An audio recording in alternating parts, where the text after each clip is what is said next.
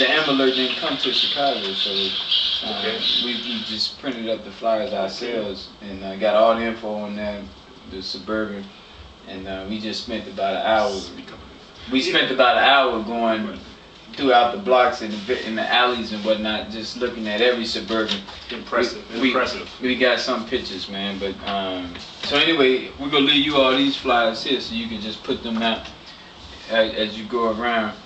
And we just want to do our small part, man. It's that simple. Just this is awesome. I mean, Chicago is reaching across the aisles to Indiana. I like that. We met a police officer who said that they got a report on the radio of a white Suburban that matched the description on Ridgeland, and I never heard of Ridgeland, so I don't know what that is, but he said on Ridgeland, and so when he saw this flyer, he came running out the house to let us know that were we connected with that.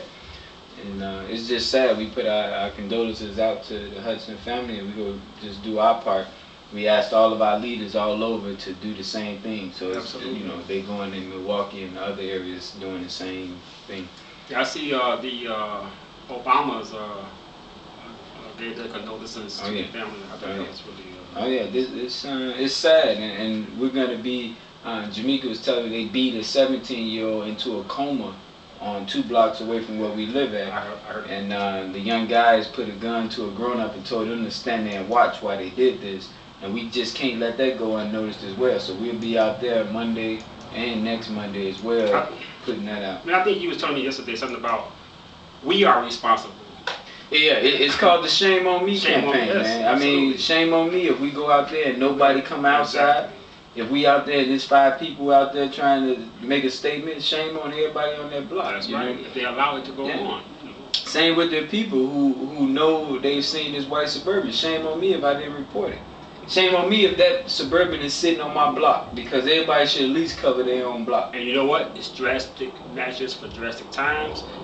Any Suburban I see, I'm going to call regardless if it's the one or not. I'm going to call. That is safe. So if you're driving a white Suburban, park it until this individual, this baby is found.